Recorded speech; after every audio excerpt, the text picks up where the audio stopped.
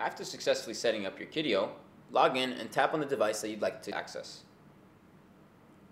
To operate the laser, swipe anywhere on the video screen and the laser will follow. On the right hand side, you'll see a list of buttons. The bell button will let your cat know it's playtime. The microphone button allows you to speak to your kitty. The camera button allows you to record videos and photos.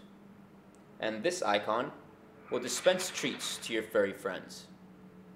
Lastly, this is the menu button. In here you can do things like change alert sounds, treat sounds, and quality settings.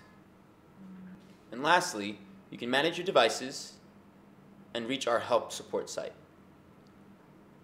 Happy playing!